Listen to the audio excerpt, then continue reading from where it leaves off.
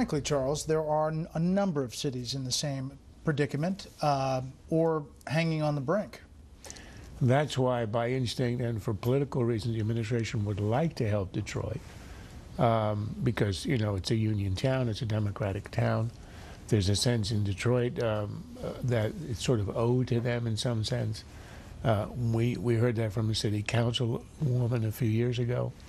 But the problem is that the administration understands that if it establishes a precedent here, it's going to be a disaster. There are 100 other cities in debt that understand that they can't sustain the promises, the pensions, the health care that they had promised in the past. And once you set a precedent with Detroit, it opens the floodgates, and and a lot of them are Democratic cities, of course. So in the end, the administration understands they can't do anything that will look like a bailout, that will involve cash. So I think that's right. The word will never be used, and the cash isn't going to be appropriated. However, they are looking to find the dozens of ways in which you can do it in a way in which sort of it's a non-cash substitute.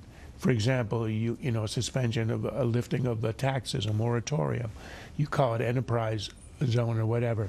There are ways to funnel the money in to, say, support the pensioners who won't be getting the pension in ways that will not look like a bailout. And I'm sure we're going to hear about these one after another. When you heard Jay Carney say, we're going to give assistance but not a bailout, that's exactly what they're working on right now. Sure, but if, let's say, that's set up, enterprise zones or lifting of taxes, that is coming out of some taxpayer money. Absolutely. It's going to be a sleight of hand.